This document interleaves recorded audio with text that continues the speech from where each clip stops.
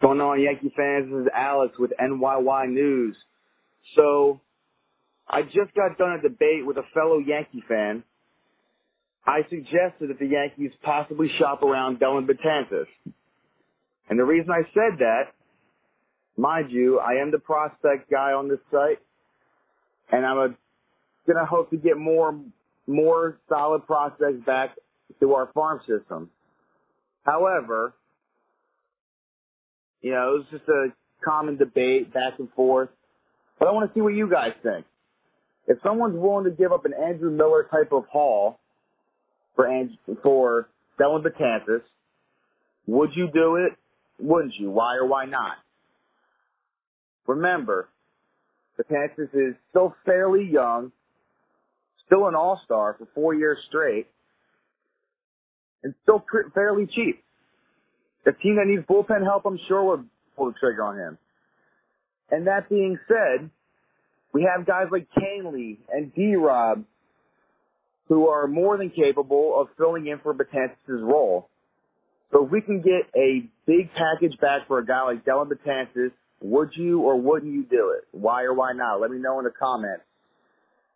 And also, like my man Felix said, we have to defend Aaron Judge because he's too mild-mannered of a guy, and he's not going to argue when there's an injustice done to him, like being disciplined for trying to court Manny Machado, like we all saw in Felix's previous video.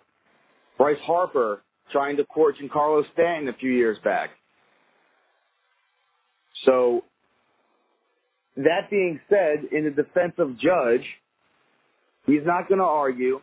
But another thing with Judge, where he doesn't argue, is watch the strike zone. Look back in some of the previous strikeouts he had last year, and especially the strikeouts when he was looking.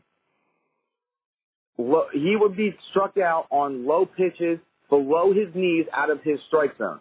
Why would that happen?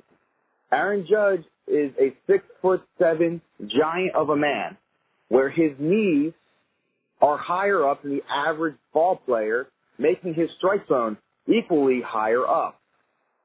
And believe me, if you don't believe me, go look at some of these strikeouts.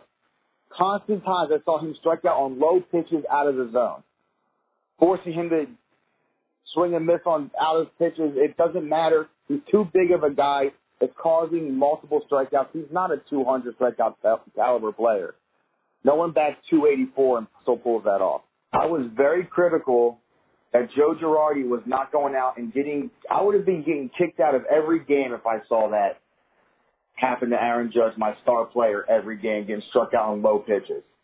So do you think Aaron Boone will defend Judge that way? And do you think there's a legitimate argument for trading betances? Let me know in the comments. Let me know what you think. Why not? Again, this is Alex with NYYNEWS, and I'll see you on the next video.